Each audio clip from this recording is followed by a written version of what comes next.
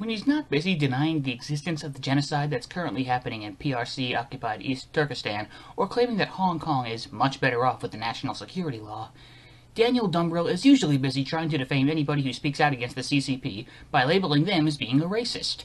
His favorite tactic for accomplishing this is to take completely out of context snippets of videos or conversations, which are sometimes years or even more than a decade old, in order to make someone appear as such.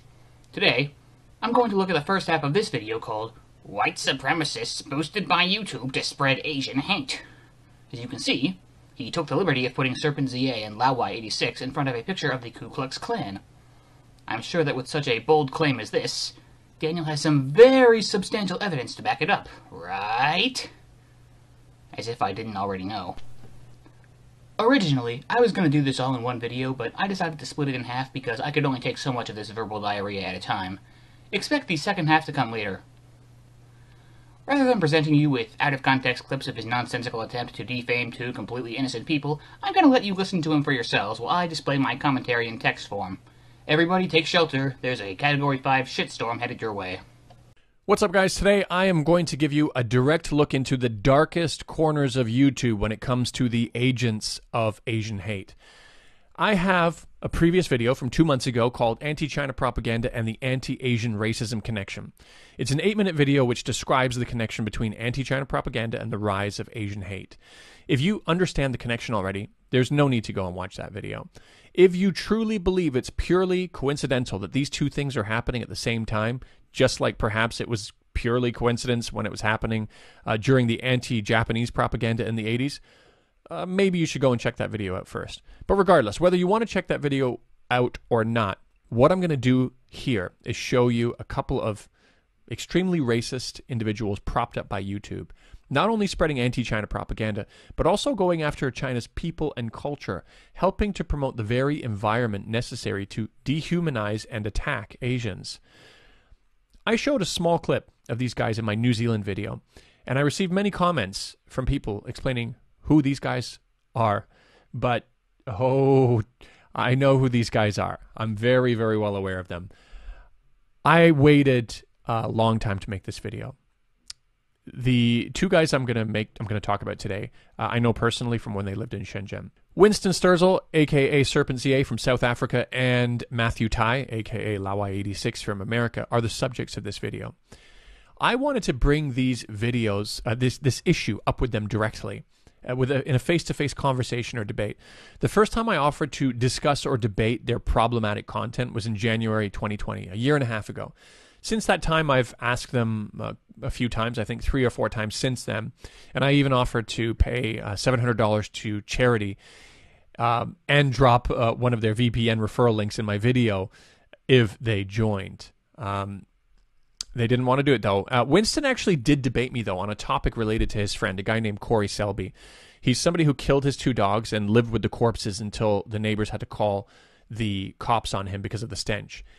And I'm not making this up. He was convicted of animal abuse, was ordered to do community service at a local animal shelter, but fled the state and never did it.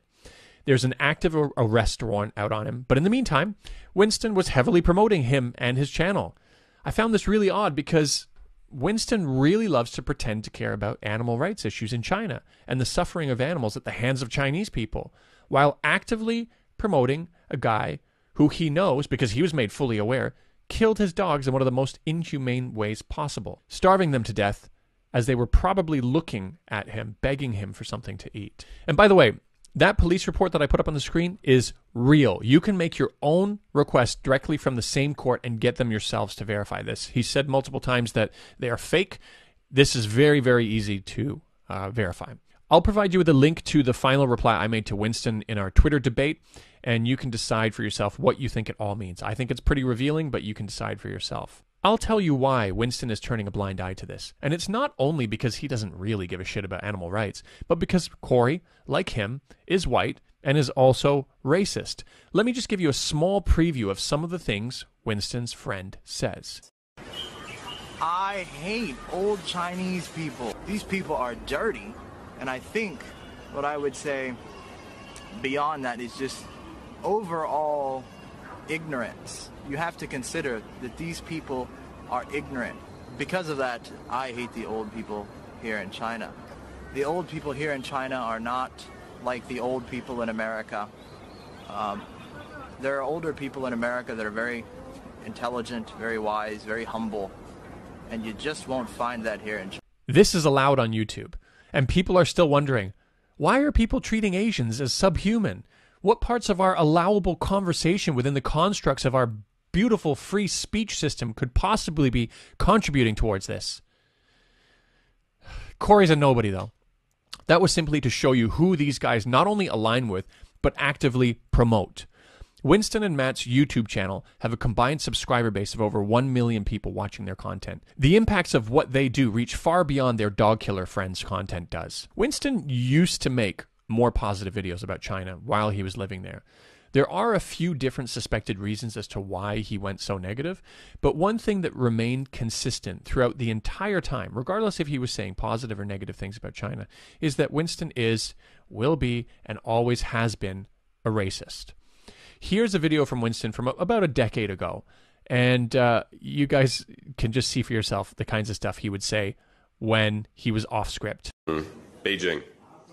Oh, culturally void. In Chinese, when you say something like, for instance, you say 你住在哪里 means where do you live. In Beijing, they say 你住在哪儿. They add this R thing to everything. It sounds it sounds Right. It kind of like sounds like somebody with special needs. Right. No, seriously, it's like, you know, somebody with special needs would talk like that way. You know, just yeah. This is Winston not speaking amongst buddies in private. This is him with a camera in his face saying something that he knows will be published and broadcasted out. What's the purpose of this? What's the need to publish something like this? What would happen if he was talking about any other ethnic group, let's say in America? What if he started to talk about the African American community and the way they speak, walk, talk, or act using similar language? He'd be canceled in a second. But this is a dream come true for him. He's found a zone of flexibility where he has the freedom to be his natural, racist self. If he could, however, talk about the African American community in the same way, and all of a sudden it became socially acceptable to do so, I can guarantee you he would be all over it. This is a guy who constantly reminisces about apartheid South Africa when white people had privilege over black people, when there was institutionalized racism allowing white people to get ahead. He complains about his lack of privilege in South Africa now that the apartheid is over. We can see this happening over and over again in his content, but I'm just going to first share one video for you which really summarizes quite a few different things all at once. He's going to be talking about both the stupid rich Chinese folk and the corrupt black South Africans. First, pay attention to the language when he's talking about rich people in China or rich black people in South Africa, and contrast it directly to how he speaks about rich people in America.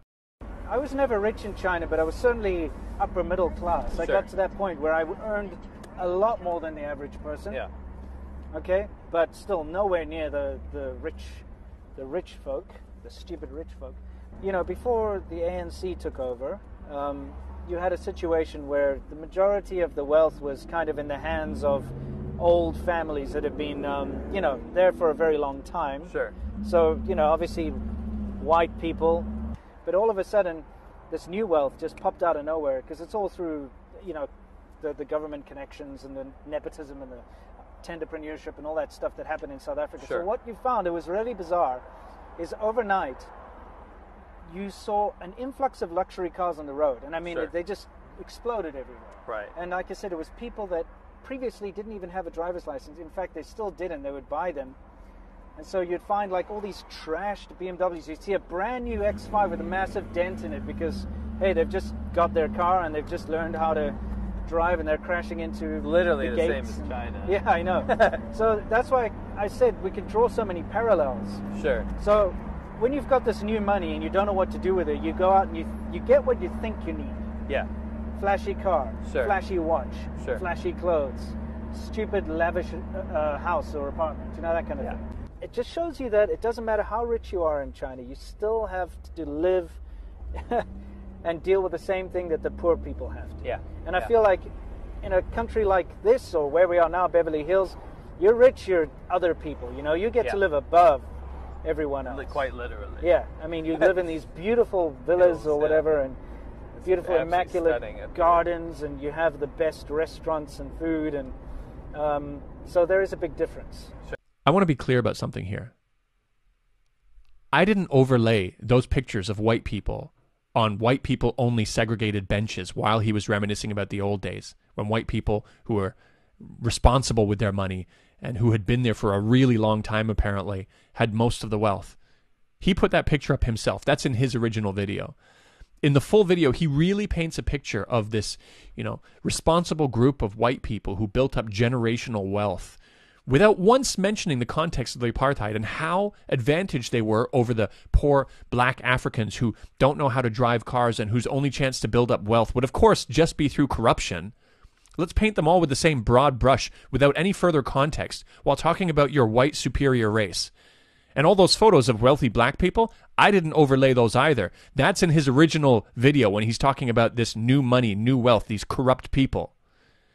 He grills into Mexicans and Latinos a bit too, but I think he backed off of it when he realized that this isn't a safe zone. His safe zone is racism towards Chinese people. Let me just show you a couple of examples of that. One of him laughing at a drunk, homeless Mexican guy, and then another where Matt assumes that a group of homeless Latinos are gang members, laughing that they sleep on a piece of cardboard, and their only concern is that they don't want them to touch their bikes. We saw a weird homeless dude today, right? We saw a couple. Okay. Yeah. So this weird Mexican homeless dude is laying there. Well, I mean, maybe he's not homeless. Maybe he's just drunk. Maybe he was just drunk as hell. It looked like he was itching or something. Look at these gangbanger homeless people. Yeah. What are you doing? Fucking MS-13 tattoos. Whatever they are, I don't care as long as they don't steal our bikes. Yeah. Drugged out meth heads. Looks like they're getting ready to lounge in the sun. Why? It's hot. They got some cardboard to sleep on. That's nice. Keeps you away from the snakes. Yeah, I guess so. This is really odd. When they encounter social issues in China, they pretend to care so much about it and how the Chinese government is failing them. I can show you right now how fake they are, if it's not already glaringly obvious. First, let's say we can now safely establish that Winston doesn't really give a shit about homeless people, and he certainly doesn't care about the wealth gap. Let's listen back to the last part of the earlier video. It just shows you that it doesn't matter how rich you are in China, you still have to live and deal with the same thing that the poor people have to. Yeah. And I feel like in a country like this, or where we are now, Beverly Hills, you're rich, you're other people, you get to live above everyone else. Quite literally. Yeah, I mean, you live in these beautiful villas or whatever, and beautiful, immaculate gardens, and you have the best restaurants and food, and so there is a big difference. So when you buy expensive things in a white majority country, they're beautiful and immaculate. But when you're a Chinese in China or a black person in South Africa, you're wasteful and you're buying stupid, lavish things. But more importantly, he highly values segregation, living above everyone else, being like other people. You don't have to deal with the same things that poor people have to. He even went on in part of the video that's not in that particular clip, where he talks about running into poor people in the shopping malls. But in Beverly Hills, it's far more segregated. This is a pretty clearly defined opinion he has here. What happens when he finds out there's a bit of a wealth gap in China? You look around the streets and you see people, and you just expect that everybody has equal opportunities within China. But unfortunately, that's not the case. It's one of the most unequal places in the world, where there's such a huge wealth gap between the poor and the rich, and those with power and those without. Well, it looks like now it's time to pull out that sappy stock music and tell the tragic story of inequality and wealth gap issues, because now suddenly, in a matter of weeks, he cares about these issues, and it's got nothing to do with a desperate attempt to shit on China any chance he gets. This guy will pretend to care and pull out these emotional voices and personal stories to connect with his audience. He did the same thing when there were racial tensions in Guangzhou with the African community. After years of saying in his videos that despite being born in South Africa, he's British, he identifies as such, and he has more in common with them. And after continually reminiscing about apartheid South Africa, he suddenly says he's concerned for his African brothers in Guangzhou, and even pulls out his DNA test to show that he's 1.2% sub-Saharan African to prove it. I mean, this guy is an absolute fraud, and I'll get into that a little bit later. But I want to move into the specific things he says to promote and cultivate Asian hate in America and beyond. He knows there's a spike in Asian hate in America. He's admitted it, and he's even said, I'm trying to figure this out. I mean, it's mostly black people, but I don't get it. I'm looking into it. I really want to research this. While posting that Chinese students and their associations are oftentimes proxies of the Chinese Communist Party, he knows exactly what this will do in a yellow peril environment of McCarthyism, where people who are even mistaken as Chinese are being brutally beaten up and killed. Sounds like a great time to put this tweet out, doesn't it? Let's now see what video he put out during that period of time when the numbers came in showing that Asian hate crimes were up 867% and the Twitter hashtag #AsiansAreHumans was trending. But it's more about the state, really, of a lot of these public bathrooms. And I think you can tell a lot about a society by the toilets. I know that sounds weird, but this really gives you a no-nonsense look at Chinese society, because public toilets are the great equalizer. That's right. During a time when society even felt the need to clarify that Asians were humans on Twitter, he dug through his old archived footage of China, found a video of shit, and said this is a no-nonsense look at Chinese society. Really? Really? Let's see what other gems we can find. China really doesn't have a very long history. And even this claim of 5,000 years of history has been debunked through other means too. So anyway, there's no proof of that. It's a bunch of nonsense. And certainly if you had 5,000 years of history, you wouldn't be spitting on the street and defecating on the street and stuff like that, because that's not what a civilization does. Why? Seriously, why? What are you trying to do here? Is this educational material? What's your end goal? Your end goal is to just prove that China's a shitty country that isn't even as old as it says? Why? For what reason? What are you really out to do here? They're rhetorical questions, of course. It's obviously because you're a racist who's making up for being born too late to live in a society with institutionalized racism against black people, giving you the upper hand, and now you're so bitter that all you can do is build content around trying to find another outlet to reaffirm to yourself that you are white and superior. We see right through you.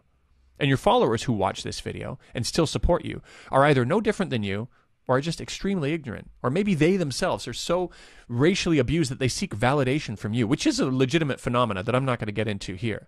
But it's just despicable. Let me see what else I have for you here.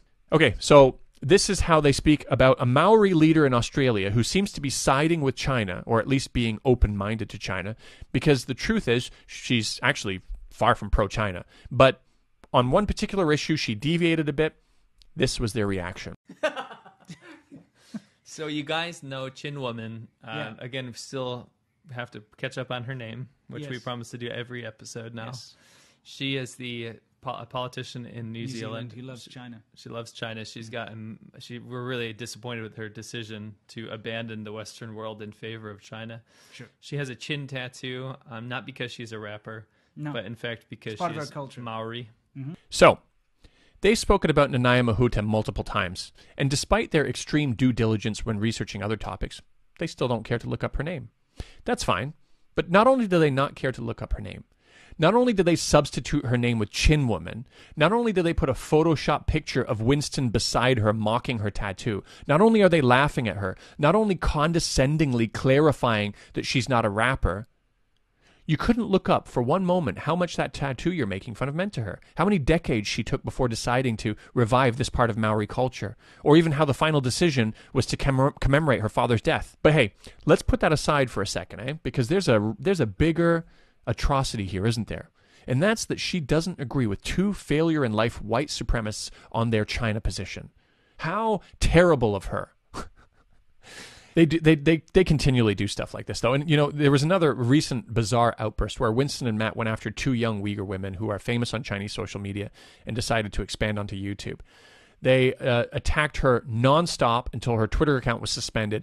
They were so outraged that they abused them for not agreeing with Winston and Matt that they were being abused by the Chinese government. I mean, it's absolutely absurd behavior. I was on an interview with her recently. I got to talk to her a bit too. That interview is going to be coming out on someone else's channel soon, and I'll share the link with you. But she was really hurt by that. She was like, what is going on? I'm really looking forward to when that interview comes out, and I'm going to share that with you when it does. But let's see what else we have here. So my friend Matt, a better Matt, not Winston's Matt, over on his channel Nuance, sat through an entire one of their videos and broke down bit by bit one of their new format videos where they dress up in motorcycle jackets, pretend they're back in China, and play old footage on their green screens behind them while desperately trying to shit on everything they see. It really shows the desperation and effort they go through to paint China as this backwards land not worthy of the white man's respect. And I'll show you a small clip from that, and I will put the link to the full video, to the Nuance video below. But let's start with the first one here. Yeah. And you can still like raise your wealth standards and still have nice stuff. This color blue, oh my gosh, is just that reminds me of synonymous with poverty. It's I can go to Lowe's, Home Depot, Ace Hardware, or Walmart, or anywhere else in the fucking world and buy a blue tarp. Blue just seems to be the color of tarps. It just reminds me of China. Yeah. That color blue and the red. That should be the flag of China. It should be that. They hate China. It's not the CCP, guys. Think about what he just said there. Blue tarp is about poverty. It's gross, poor, rural. You should make that the color of the China flag. Because that's what I think of China. You said it, man. I didn't say it. I didn't say it. Gross. It should be that. That's what it should be. That like color. that tarp blue. You know, all the trucks have it. They're either red or blue. It reminds me of destruction. Are you guys getting this nuance?